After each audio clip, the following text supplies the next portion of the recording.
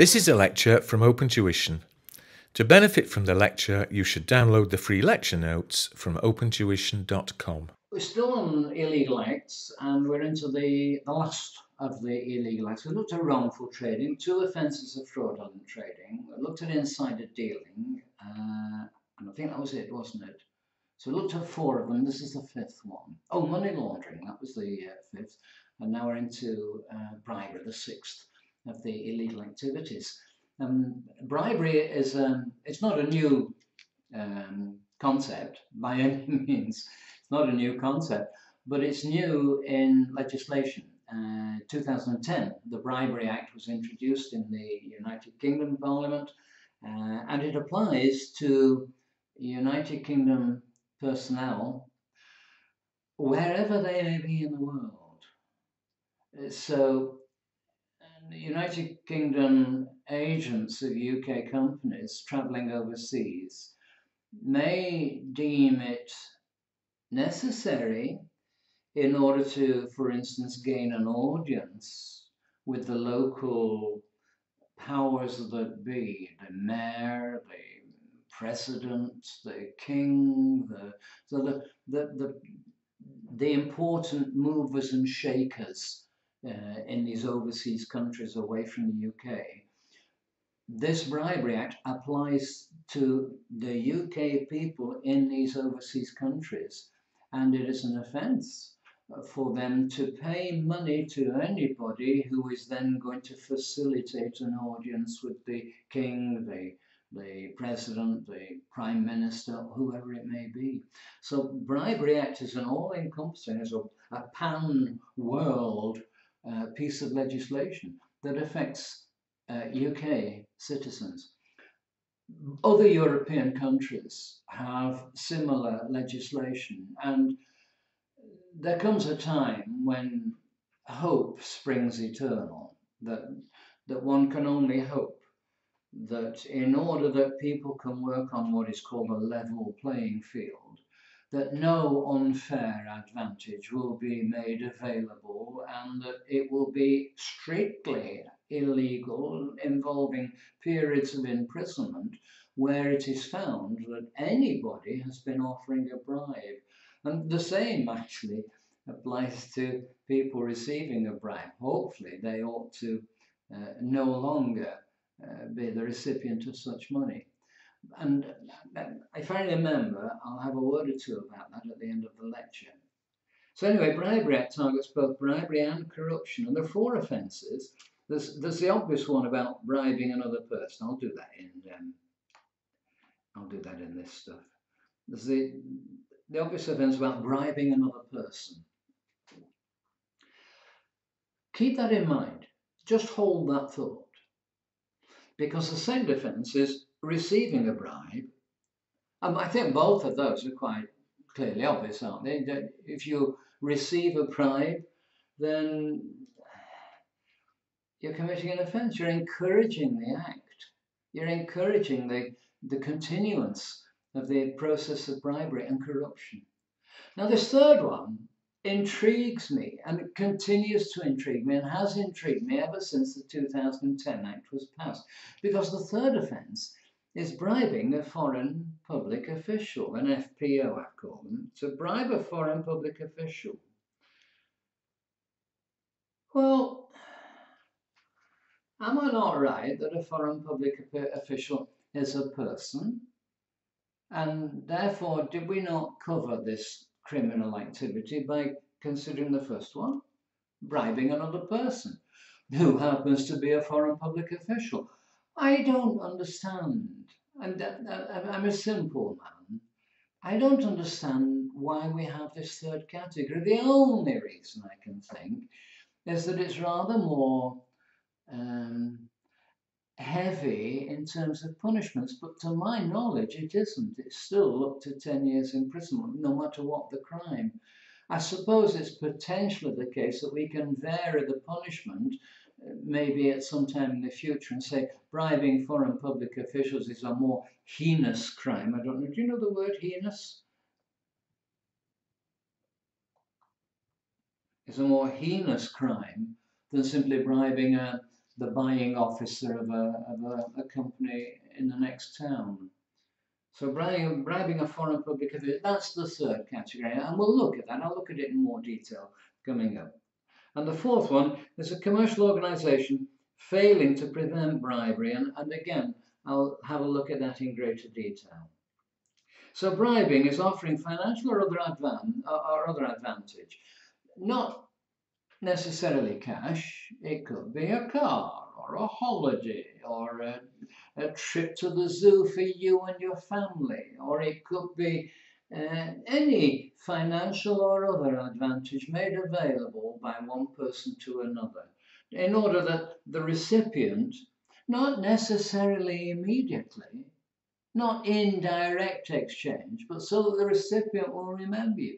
When you're traveling as a traveling salesman and you're trying to sell and procure orders for the goods and products of your employer, and you go to someone and say, oh, look at this, I happen to have 2 mobile phones. One was given to me in exchange by Vodafone. And then when I looked at it, it was actually all right. And so I've got one, and here's another one, and I don't need it. Would you like a mobile phone? So giving presents of value and incidental gifts are not important. A bottle of spirit, a bottle of perfumes, as long as it's not wildly expensive, that's okay. But anything beyond de minimis limits, do you know the word de minimis? Do you know that expression? De minimis, anything of negligible or of low value is not considered worthy of wasting time. But otherwise, if it is a substantial value, then a flight to Disney World in the United States, in California, or even in Paris, a flight for you and your family to Paris would be considered excessive, and it would be considered a bribe, even though the recipient may not themselves realize it, may not themselves be in a position to return the favour or act on the bribe. They may no longer be the purchasing officer of the company, but you are trying to get into their good books in order to procure orders for your employer's products. So bribing is offering financial or other advantage to perform a relevant function or activity. And we need to know, therefore, what are relevant functions and activities. And there they are listed. There's any function of a public nature, any activity connected with a business, any activity performed in the course of a person's employment, or any activity performed by or on behalf of other persons. So let's get down to basics and say it's seeking to obtain an unfair advantage by paying goods or services or providing benefits to people who are in a position to give you that unfair advantage, to give you a push ahead of the competition. These relevant functions or activities may be anywhere in the world. This Bribery Act, as I mentioned, this Bribery Act applies to British people, United Kingdom people, wherever they are in the world. It's not confined to the shores of Great Britain, United Kingdom. So let's move on. Bribing a foreign public official. Presidents, kings, prime ministers, Department of Trade ministers, members of the government, foreign public officials, and offering bribes to them or seeking to obtain an advantage by giving them some financial or other benefit. So it's an offence to offer directly or indirectly a financial or other advantage to an FPO, intending to influence them in gaining business or an advantage in connection with your business. If you're in a competitive situation and you're tendering and you're trying to buy an acreage or hectareage of land because you believe that there are oil reserves underneath that specific land, would it not be sensible to pay a substantial amount into the hands of the Home Secretary of the country in which this oil, this land is thought to be? Would it? Yeah, it would. It would potentially gain you an advantage. That would be an unfair advantage, and it will be a criminal activity. It will be illegal. It shouldn't happen. To my knowledge, well, you know, it does happen. You don't have to listen to BBC News for too many evenings to hear about bribery and corruption. So it does happen. It's a shame that the world is continuing in its corrupt activities, that some countries are notable, have the reputation for major corruption. And I have to say that I have lived recently, not now, lived recently where it was open policy to bribe a policeman. I didn't, but where it was open policy to bribe a policeman who stopped you for no apparent offence, but they were going to find an offence unless you slipped them some currency of their local country. So it does happen. I didn't do it. They asked me and I said, no, book me, write me a note, I'll go to court because I don't think I was guilty of the offence. And if you stand up against them, the likelihood is they will let you go. So it's an offence to offer, directly or indirectly. An FPO is a person that holds an administrative, legislative or judicial position outside the UK. And so that's the offence of bribing a foreign public official. This next line should be in this typing. It's the commercial organisation failing. It's the fourth one, isn't it? It's this one, and it should be as highlighted as the bribing another person, receiving a bribe, bribing a foreign public official. Because the commercial organisation failing is the fourth offence under the Bribery Act. And it says a company or partnership is liable if an agent of theirs, employee or subsidiary, bribes another person intending to gain a benefit for the employer company. There has to be adequate, sufficient, appropriate procedures in place that will deter or prevent or protect this agent from the temptation of wanting to offer a bribe. The company should have protective measures, protective structure in order to protect this employee from thinking it was acceptable to offer a bribe. Defense, if the company, in this particular situation, if the company can show that they did have what they thought were adequate procedures in place, appropriate to the level of risk. And adequate procedures has got 6 guiding principles. And they're on this next page. And the 6 principles are proportionate procedures. You're not likely to get any advantage from OpenTuition by offering me a bribe. It's not going to happen.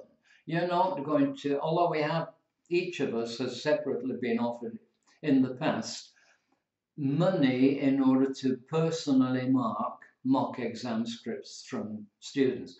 If you think that we have in excess of 400,000 students, there is no way that any one of us is going to open that door. It could not be worth our while for you to even think about offering us a bribe. We don't have anything that we can offer in order to give you some advantage. So forget about it.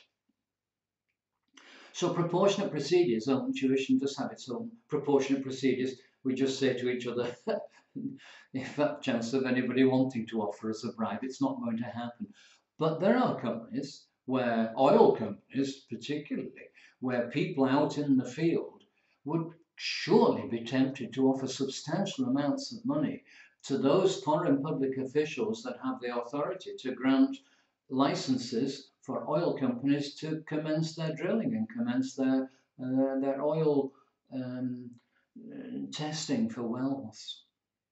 Commitment by management. Management should assess the nature and extent of risks faced and develop appropriate risk management, risk awareness and risk management is part of, when you get there, it's part of, well, you won't get it. It's part of the exam called P1, which is governance, risk and ethics. But by the time you're doing P1, P1 will have disappeared because it's being merged with P3 into one other separate exam called strategic business leader.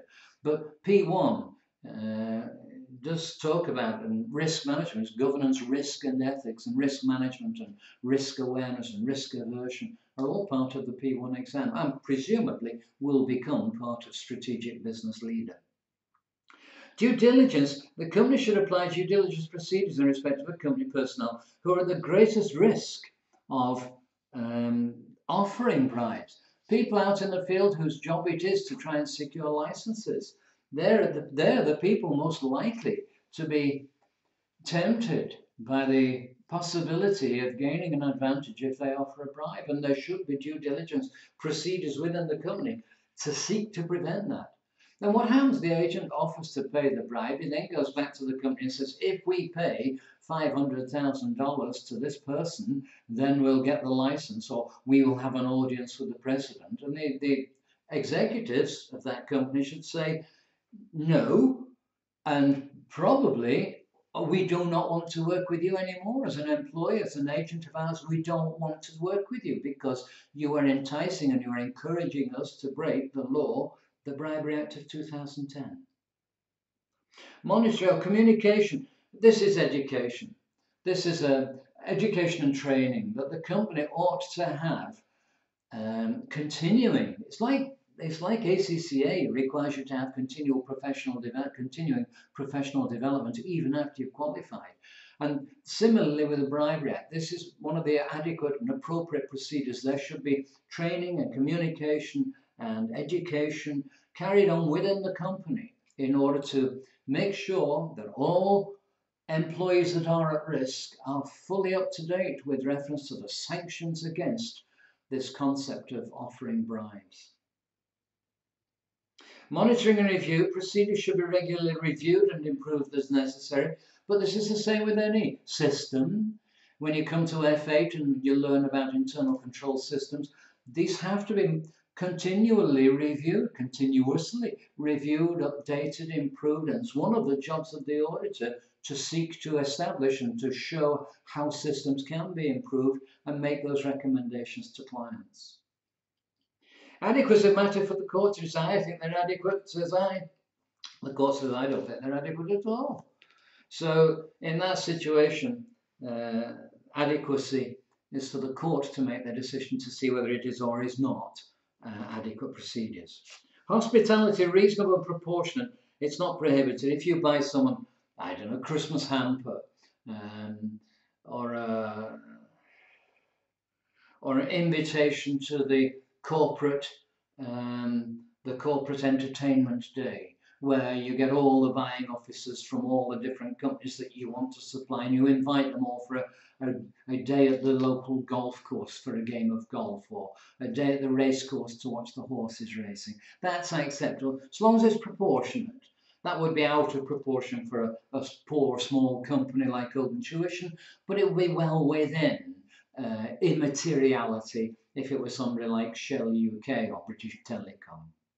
And finally, the penalties. Individuals found guilty faces imprisonment up to 10 years. Guilty company is liable to an unlimited fine, but in addition there's reputation loss, because people may no longer wish to deal with that company, where we know that that company is potentially corrupt. Being a cynic, it may be that some people say, oh, the company is potentially corrupt, maybe we should be dealing with them. But that is cynical, and that's not, hopefully, it's not something that will dissipate through the profession of accountancy. And potentially civil claims against the directors for failing to implement adequate procedures. Just very, very finally, before I come back to what I was going to say, and I said I might, if I remember, I might mention it at the end. Just finally at the end, Munir Patel is the first conviction. This was, I think, something like 2012, where Munir Patel was convicted. He'd received £500 from a person who was in court facing a penalty for a driving offence, and he'd paid Munir Patel, a person who had a position to do this, for suppressing the detail, a criminal record of an earlier driving offence. Munir Patel is did serve 3 years, and damaged his reputation, and lost his job, and now finds it difficult to get another job, because He's a dishonest person. He cannot be trusted. Okay. There was an article. I thought it was a very clever article, but when I've mentioned it in the past, people have said, no, that's not clever at all. I think it's a very clever idea. The penalty for under the Bribery Act is for, let's say I'm offering money to you. It's for me to offer you money and for you to accept the bribe. It's an offence for me to offer the bribe. So we're both of us guilty. That being so, it is in neither your interest nor in my interest for this to be disclosed, for this to be discovered. So you're not going to say anything, and I'm not going to say anything, so life can go on. This is only hypothetical. I'm not accusing you in any way of being corrupt, in the same way that I'm not accusing me of being corrupt. So it's in both our interests to stay very quiet about this bribe that has been offered and received. So it was a suggestion that it would continue to be an offence for a person to receive a bribe, but it wouldn't be an offence for a person to offer a bribe. So here's me offering it to you, and you receive it, you've committed an offence, but I haven't. And in fact, it's then in my interest, because you could then develop the thought that said, in fact, anyone receiving a bribe upon discovery shall not only forfeit the money and pay it back to the person that offered it, but shall pay the same amount by way of penalty into the public coffers, into the public purse, and they themselves will be guilty of a criminal offence for receiving a bribe, but the person who blew the whistle, the person offering and giving the bribe, would not have any liability. Now there is an interesting concept, because it means that I can go around offering and you receive, or possibly not you, but you receive what you receive, and you were guilty and I'm not. And it's then in my interests, having now been granted the license to do the drilling for oil, it's now in my interest to disclose to the authorities that you have received a bribe, and that I can get that money back, and the same amount will go into the public purse, and you will lose your job, and maybe even worse, in some countries, may not just be your job that's at risk, it could be your life that's at risk. If the president, God bless these corrupt presidents, if the president discovered that you were taking bribes and not disclosing them or sharing them with him, so the recipient of the bribe would be found guilty, the offeror would be exonerated from blame. And that, I think, is an interesting proposition. But it doesn't exist. It's just me stimulating your interest buds. And that's it for this chapter.